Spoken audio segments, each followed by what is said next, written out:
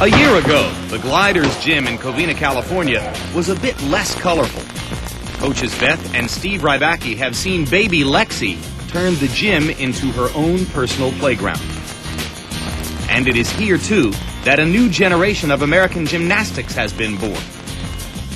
For at age 16, Vanessa Atler and Jamie Dantzscher are together shifting the national balance of power.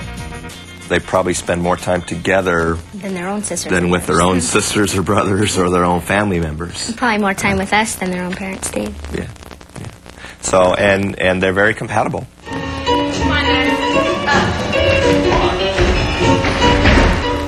it is, nicer. It makes you feel more comfortable because you're with somebody that you know and you've been together. Instead of feeling all alone, it's kind of, sometimes it's hard to go to meets without each other. Yeah.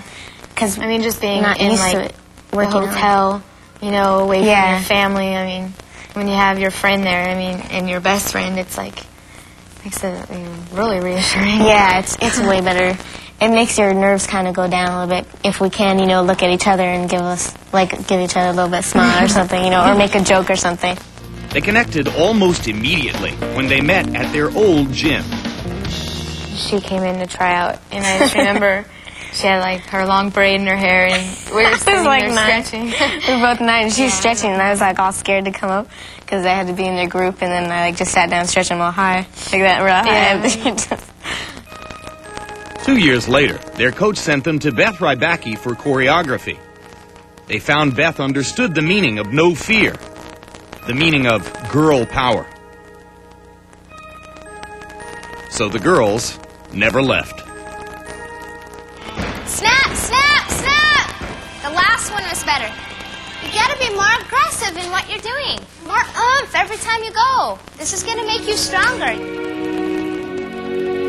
At age 14, gymnastics phenomenon Beth Ann Klein was good enough to stretch the imagination. An American Olga? An American Nadia? We've seen tapes of her before, and yeah, I've read things about how good she was, and I kind of wish that I like watched her before, you know, like before I knew her. That would have been even cooler, I guess.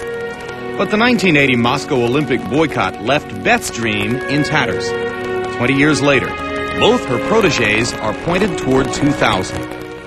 It's probably a way of her, like, kind of, not like living through us, but, you know, like, she wants us to go to the Olympics kind of, I mean, for us, but, you know, she missed that, you know, and I think she really wants to. Yeah, to take someone there, or both of us there, would be, like, almost finishing her dream.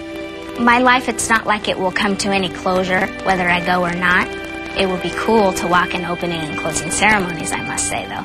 But it's their dream now, and it's my job to help them get there. For the moment, the Olympics must wait. Baby Lexi is hungry. Again.